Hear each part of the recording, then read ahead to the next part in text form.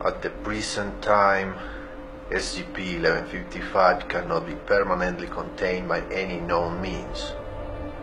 Approximately every 2 to 4 months, SCP-1155 has been observed to spontaneously relocate itself to other urban environments, moving as little as 15 meters from its current position, up to a maximum observed distance of 800 kilometers.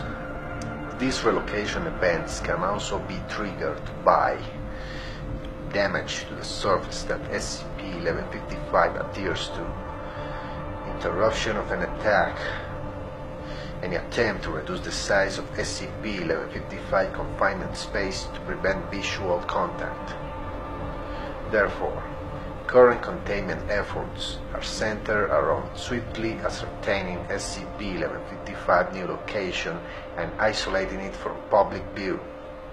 When such a relocation event occurs, Mobile Task Force P1 should be immediately deployed alongside local assets to locate the new site as quickly as possible, re-implement containment procedures, and detain any witnesses. Survivors of attacks should be detained, and injured witnesses may be administered Class A amnesiacs and then released.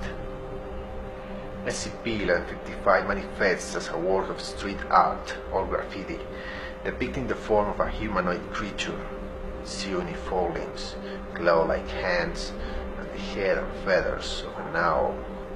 The depicted pose is variable but tends towards a predatory stance, with eyes that appear to track the viewer. Anyone viewing this image directly will experience a compulsion to investigate it further. Victims describe a nervous fascination and a desire to move closer. This can be resisted with effort, especially if the subject is aware of SCP-1155 anomalous properties. If a subject approaches to within 2 meters and is not in the line of sight of another person, he will be subjected to a violent attack, suffering severe lacerations, dismemberment of extremities, whole or partial removal of soft body parts, and penetrating head trauma consistent with those that will be inflicted by a large beak and/or talons.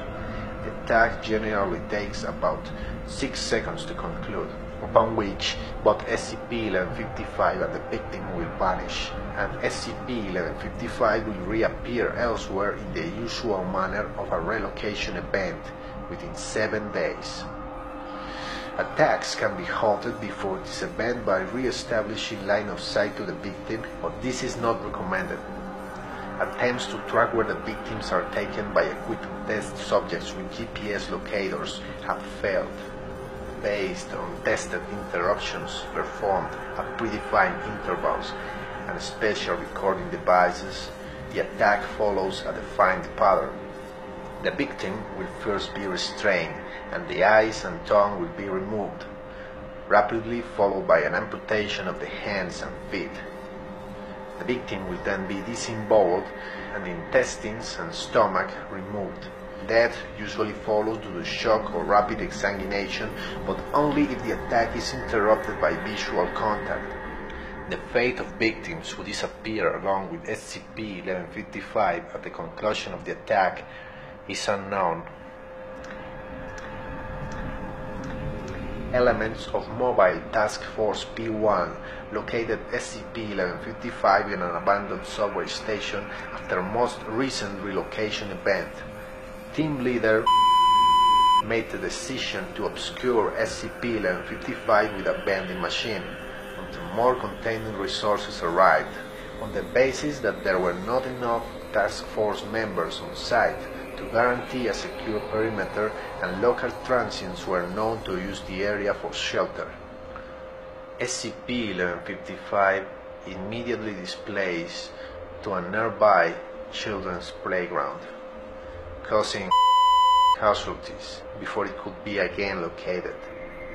Due to high public nature of this location, decision was made at command level to again provoke a displacement event, resulting in the current containment location.